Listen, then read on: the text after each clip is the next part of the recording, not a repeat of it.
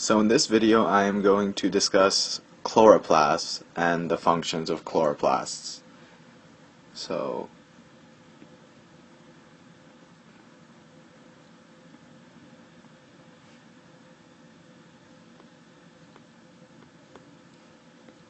chloroplasts.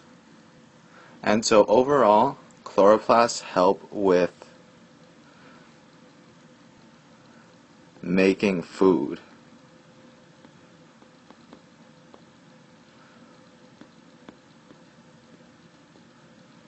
In plants as well as other organisms, but not in animals. And so first we'll discuss the structure of chloroplasts. And as you can see, the outside, right here, that membrane, is a double membrane.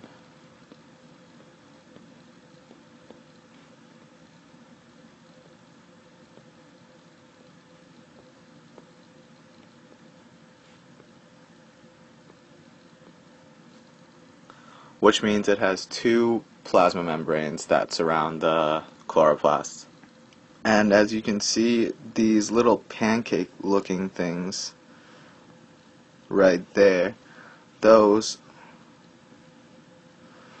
are called thylakoids.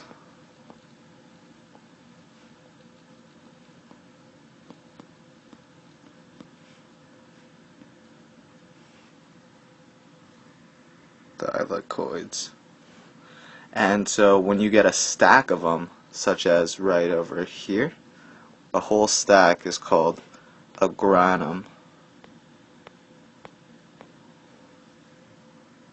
And so the space between that, between the thylakoids, obviously is not just empty space. It's an aqueous fluid called stroma. So let me get rid of some of this stuff.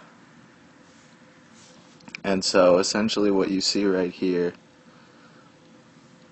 in this yellow part right there is the stroma.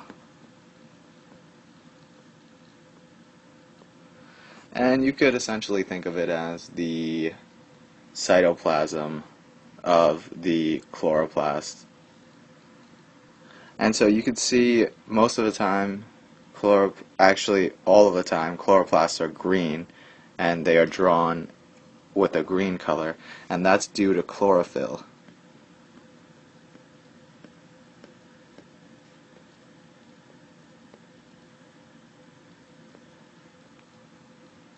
Two L's.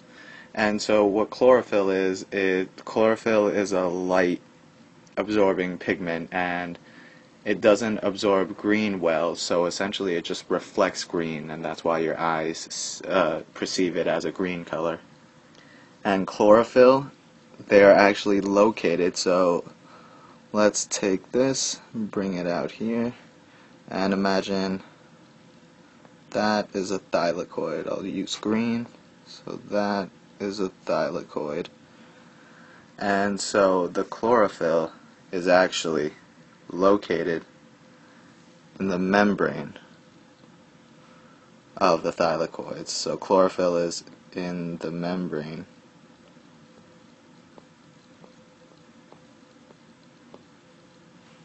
of thylakoids.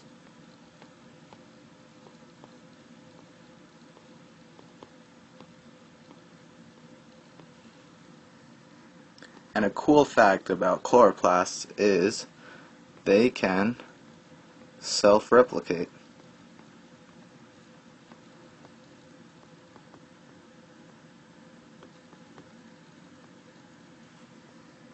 Which essentially means they just divide on their own and split into two. And now, finally, to sum it up, chloroplasts, whoops, let me erase some of this.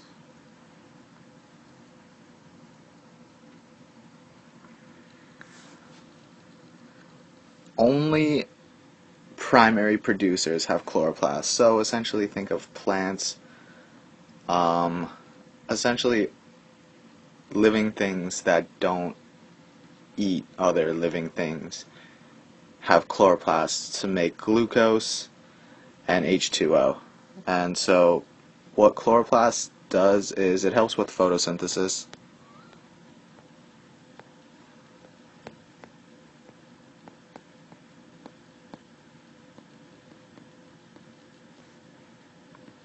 And that's a huge topic I'll talk about later, but for now, essentially what it does is it makes sugars or carbs from carbon dioxide and H2O. And so the formula for photosynthesis is you have 6 carbon dioxides, so 6 CO2 plus 6 waters